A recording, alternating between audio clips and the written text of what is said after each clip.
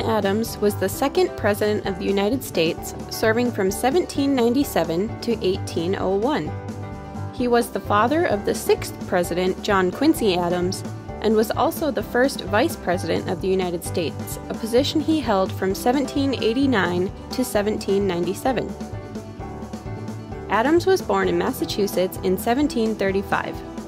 He was the son of Lieutenant Colonel John Adams Sr. and Susanna Boylston, and he was the second cousin of American statesman and founding father Samuel Adams. He attended Harvard College in Massachusetts and married Abigail Smith in 1764. Although he was a strong critic of Great Britain's policies, Adams was a principled man and believed that both the colonists and the British should be treated fairly under the law.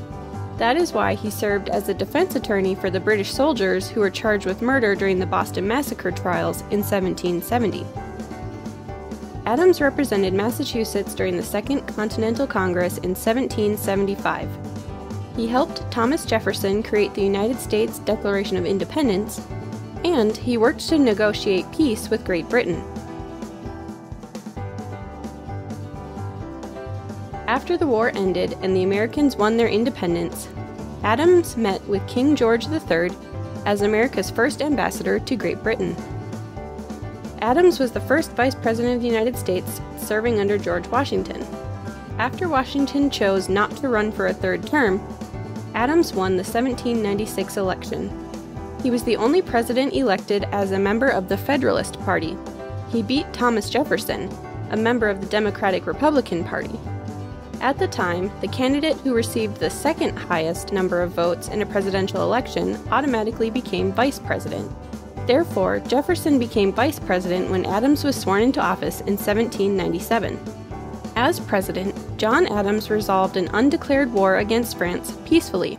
He also passed the controversial Alien and Sedition Acts, which gave the U.S. power to prosecute those who criticized the government. These new laws were unpopular among many Americans, hurting Adams' political career. He was not re-elected for a second term, losing to his vice president and former friend, Thomas Jefferson.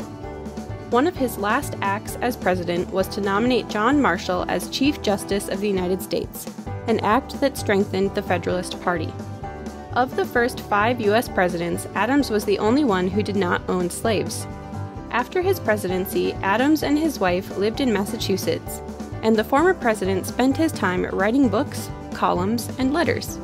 He began exchanging letters with his former rival Thomas Jefferson, and this correspondence lasted for the rest of their lives. John Adams died on July 4, 1826, of heart failure, the same day that Thomas Jefferson died, exactly 50 years after the Declaration of Independence was signed. Let us know your thoughts down below. If you liked this video, be sure to give it a thumbs up, subscribe for more videos like this, and turn on the notification bell so you don't miss out on future videos. Thanks for watching the History Stop, and we'll see you next time.